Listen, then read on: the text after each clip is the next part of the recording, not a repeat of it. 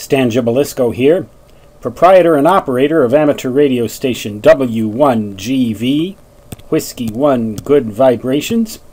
Little story for you, a little experiment that I conducted way back, I believe it was in the winter of 1987 to 88. It was probably around March of 1988 when I lived at my parents' house, right there, on a hill in Rochester, Minnesota. It was winter time and the March winds had begun, the westerlies of March, which prevail all the time. Well, actually the westerlies prevail up there at that latitude, but in March they can get pretty brisk.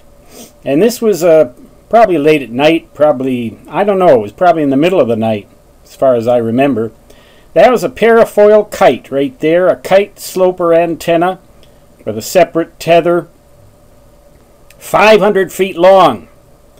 I remember the length of that wire because it was 4 wavelengths at 7 megahertz, and that thing was flying out towards the east at an angle of about 30 degrees with respect to the horizon. Parafoil kites can fly in pretty brisk winds. The wind was probably around 20 miles an hour, which is a good speed for a small parafoil kite.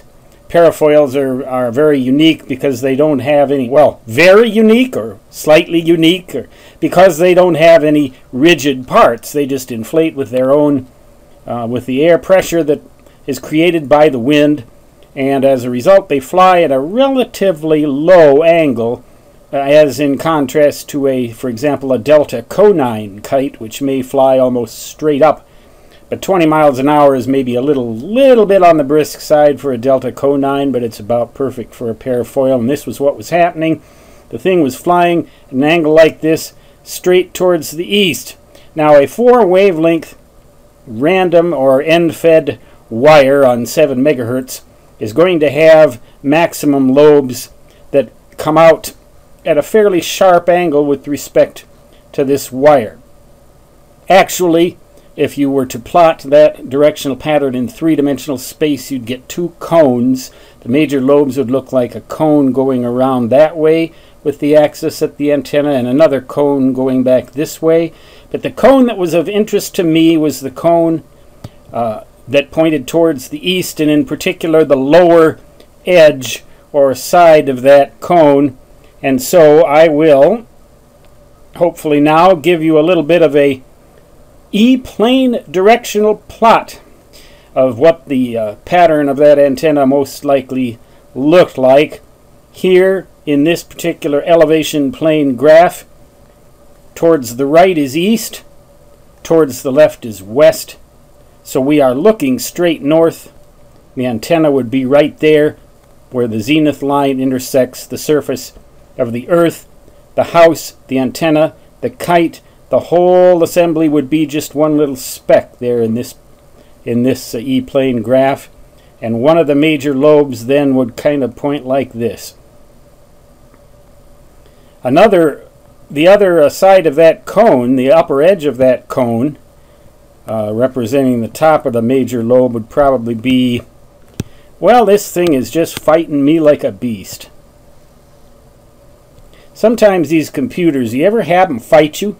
Like an animal, like wrestling an animal, some of these programs. Well, anyway, the animal lost, and the green arrow won, and that would be the upper part there. The other side of the cone would pretty much be under the surface of the earth, and then the wire would have an axis that would extend up like this. Well, 30 degrees maybe, about like that.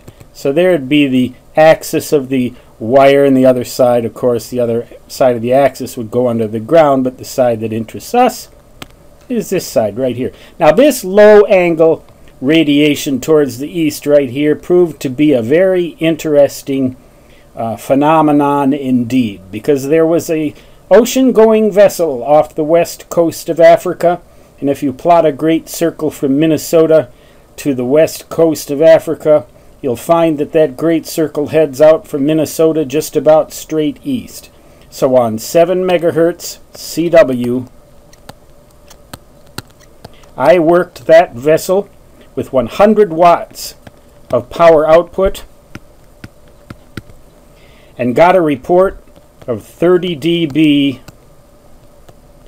over S9, and that station was also coming in at my radio, an old Yaesu FT101. Remember that radio?